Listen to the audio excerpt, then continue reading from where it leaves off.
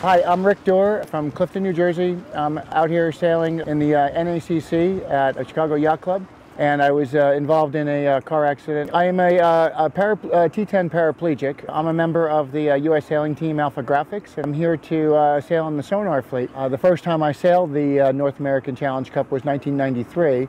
And I found that sailing offered a great way for someone with a disability to get out and have some recreational activity and be out on the water. There's some great social events, great sailing here in Chicago. It's a beautiful place. I love freshwater sailing, and you're sailing, right along the lakefront, looking at the downtown.